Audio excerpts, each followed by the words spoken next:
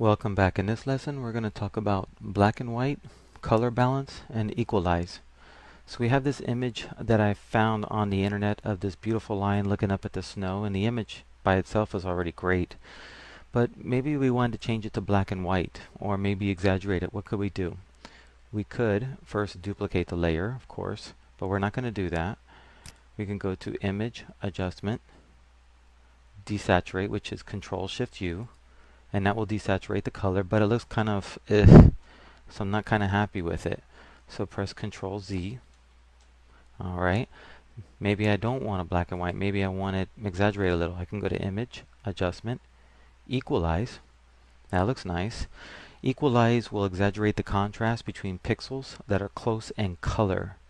Okay, so basically you can see where stray specks are, where soft edge is in, good for drop shadow checking, you would say. Okay, so let me press Control Z. Another way is to use an adjustment layer, and a very popular one would be black and white. Okay, when you open up the black and white, you have many options. You have this on target here, where you can click and drag, and you can raise or lower and see what color it affects. As you can see, it's affecting the yellow.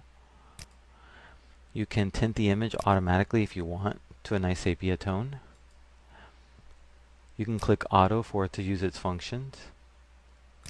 You can choose custom, like a blue filter, or darker, or green filter, or high contrast, or infrared. You have many options to use within black and white, but I prefer to just adjust it myself. So I'm going to maybe raise the red a little so I can have more of his face showing. Okay, increase the yellow, but not too much. Take the green and darken it.